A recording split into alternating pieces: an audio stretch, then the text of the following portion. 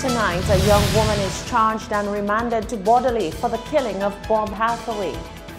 She was taken to court yesterday, that is the 4th of November 2019, and has since been remanded in custody. Police dispel speculation in active investigations and hot new wheels for St. Lucia's High Flyer. We have the details of these stories and more coming up.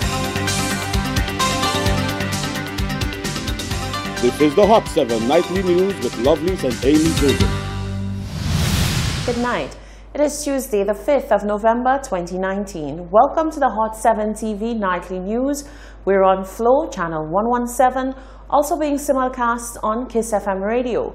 You can also watch via our website, www.caribbeanhottv.com, on our free Caribbean Hot FM mobile app, or on our Caribbean Hot TV Facebook page. I am lovely St. Amy Joseph. Thank you for joining us. A 22-year-old female of Timon Union was arrested last Friday and charged on Saturday for the killing of Bob Hathaway. Hathaway, a British national who had worked and lived in St. Lucia for many years, was found dead inside his home in Piat Grand Riviere Grocery by a neighbor in January of this year. The young female has been identified as Elizabeth Janelle Volney. Police say civilians played a significant role in making a break in the case. She was taken to court yesterday, that is the 4th of November 2019, and has since been remanded in custody. The Royal St. Lucia Police Force obviously wishes to thank members of the public who were instrumental in these charges being preferred, and encourage persons to continue providing us with information as it relates to any crime that may have occurred that you're aware of, who the suspect is, or any information that can lead to successful prosecution. Joseph was not able to provide further information on whether other charges would be preferred against individuals in relation to the case. At this point, I am not in a position to confirm whether there were additional suspects but what I can say is that she has been charged and the investigation is still continuing up until the point where conviction or dispensation of a matter. There are still investigations that take place, and that is the case in this matter. Hathaway worked within St. Lucia's tourism sector for many years and was the manager at the marina at Marigot Bay from 2006 to 2014. There has been an outpouring of concern for Victor Morris, who was shot outside his house on Sunday. Police have indicated that the shooting of the well-known nut and dried fruit vendor is an active investigation. Residents claim that Morris was fired upon from a nearby vehicle. Police press relations officer Corporal Ann Joseph dispelled some reports that it was a drive-by. Well, the information reaching us is not that it was a drive-by. However, I cannot give details as to the specifics for now. The investigation is in the preliminary stages, so we don't want to say anything right now as it relates to that matter. Morris is in stable condition at hospital. He is currently, well, the last that I was briefed on, he is in stable condition at the Victoria Hospital. He is in the intensive care unit. He has undergone surgery, and that matter is being investigated by CID in Castle. No arrests have been made in the matter. Now, the Public Relations Officer of the RSLPF is also taking some time out to clear the air on a few misconceptions being reported on a number of fresh cases. And Joseph says although investigations are ongoing, a lot of the information circulating is erroneous. As the officers of the Royal St. Lucia Police Force are continuing to ride high on a recent wave of success in bringing criminals to justice, they are taking the time out to dispel a number of rumors surrounding some of those successful busts. Public Relations Officer of the RSLPF, Corporal Ann Joseph, spoke to members of the media during a Tuesday morning press briefing and highlighted two particular cases, including the police shooting of Miguel Edward alias Mad Max. The incident occurred on Saturday, November 2nd, 2019, when police tried to apprehend Edward in connection with various reports made against him, including attempted robbery, an assault with a firearm, and sexual offenses.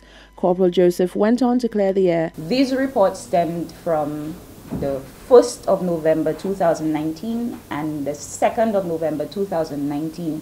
Prior to reports that have reached us, there were no prior incidents where he was wanted for questioning or was identified as a formal suspect prior to those dates.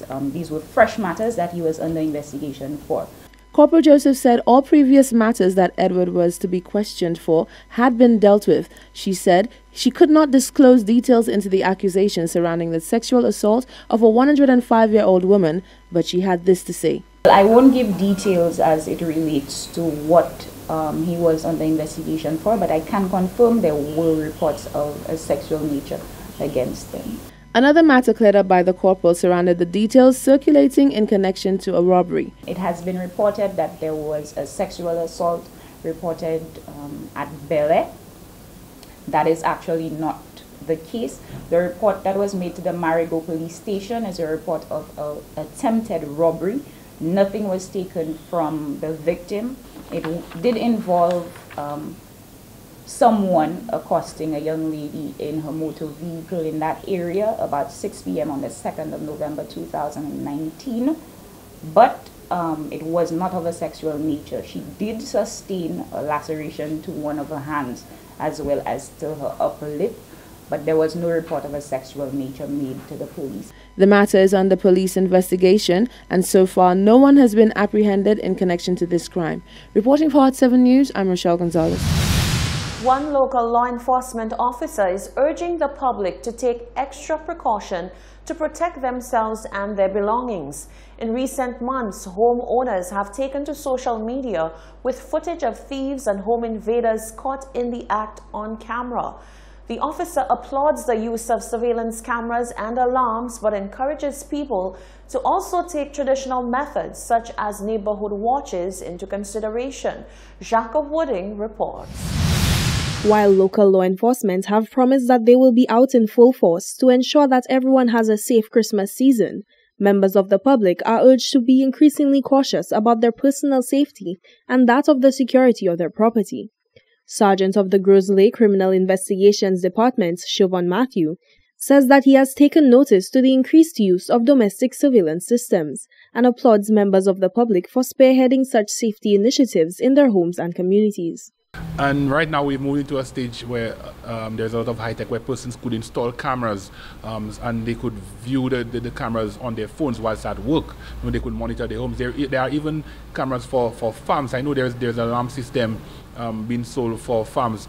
There's this gentleman from Precision Surveillance. I think his number is 724-2433. He sells cameras for your home, you know, home alarms, also for your farm, especially for the farmers, because, you know, around the Christmas season, you know, that's when the produce, a lot of produce is being sold. A lot of persons normally go on to those persons' farms to steal items. So, you know, for the farmers, I'm encouraging you to install some kind of alarm on your farm. It's available. It's readily available right now in St. Lucia. The homeowners, I'm encouraging you to install cameras. He says that even traditional methods of surveillance have proven very effective in this critical time. The establishment of community watches has been very successful in many communities. However, Matthew says that simple acts such as discreet disposal of appliance packaging and double-checking household locks could determine whether your home is targeted by thieves. There are a lot of things that we could do as homeowners and also as persons roaming the streets every day to keep ourselves safe. One of which is persons who normally buy new televisions around the Christmas season. A lot of persons take a practice in disposing of the box that the television came in near the road for when the garbage truck passes by. And this is something that could lead the feels that, hey, this person just purchased a new television. Probably we should break and enter into this house. Also, I believe that persons need to start a lot of what you call neighborhood watch groups, especially around this time of the year, because a lot of persons lose their personal items around the Christmas season. Matthew underscores that the costs associated with installing security measures to one's home will never be greater than the cost which can result from a single robbery. You know, you could put in your burglar bars, you know, also put the burglar bars on your doors. You know, it's better to spend $1,500 to get those alarms done to lose almost $10,000 worth of valuables at your home. So I'm encouraging everybody to make the investment, you know, especially in this upcoming Christmas season. People are urged to protect themselves but are cautioned against participating in any form of vigilante justice. For Hot 7 News, I am Jacques Wooding. Thank you very much, Jacques. This is the Hot 7 TV Nightly News. When we come back, the Breaking Habits November Challenge is on. Is the Ministry of Education doing enough to address the current health and safety issues at schools that have led to disruptions? And meet St. Lucia's new Youth and Sports Ambassador and her new wheels, courtesy the government and Northwest. That and more when we return.